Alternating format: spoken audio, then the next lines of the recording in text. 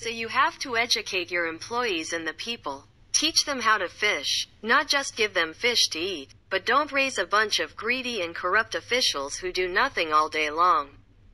This will create a vicious circle, and the government will. A wrong leadership policy decision is more terrifying than corruption. You need to educate the people and also common sense and knowledge.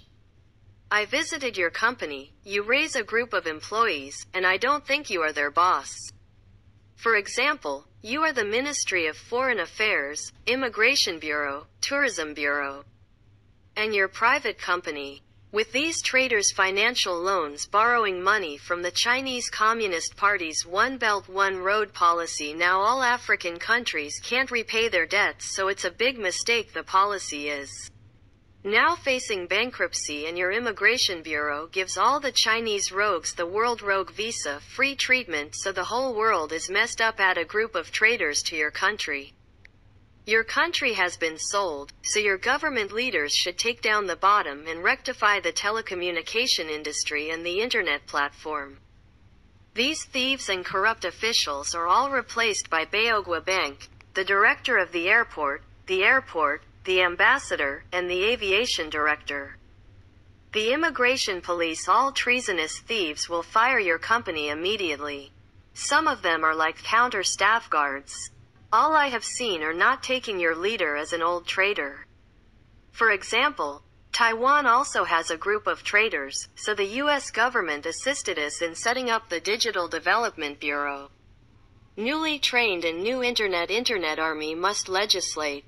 Don't give hooligans visa-free treatment to your country's fraud group to commit crimes and use your royal family members' photos. You destroy the royal family's reputation.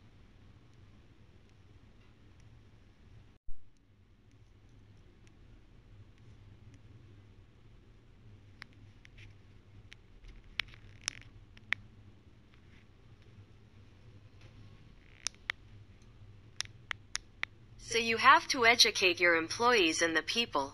Teach them how to fish, not just give them fish to eat, but don't raise a bunch of greedy and corrupt officials who do nothing all day long.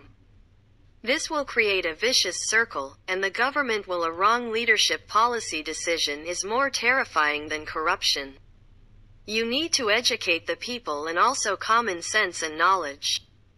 I visited your company, you raise a group of employees, and I don't think you are their boss. For example, you are the Ministry of Foreign Affairs, Immigration Bureau, Tourism Bureau.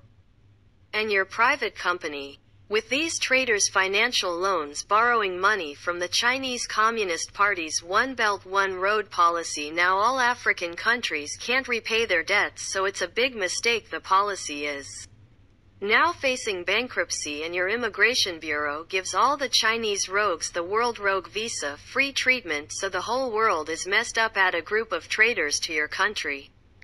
Your country has been sold, so your government leaders should take down the bottom and rectify the telecommunication industry and the internet platform. These thieves and corrupt officials are all replaced by Beogwa Bank, the director of the airport, the ambassador, and the aviation director. The immigration police, all treasonous thieves, will fire your company immediately. Some of them are like counter staff guards. All I have seen are not taking your leader as an old traitor. For example, Taiwan also has a group of traitors, so the US government assisted us in setting up the Digital Development Bureau. Newly trained and new Internet army must legislate. Don't give hooligans visa-free treatment to your country's fraud group to commit crimes and use your royal family members' photos. You destroy the royal family's reputation.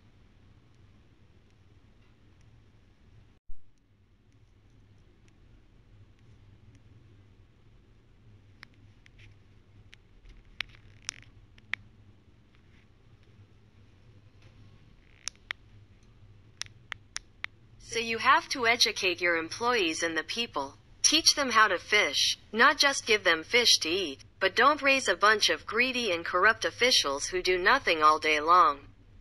This will create a vicious circle, and the government will. A wrong leadership policy decision is more terrifying than corruption. You need to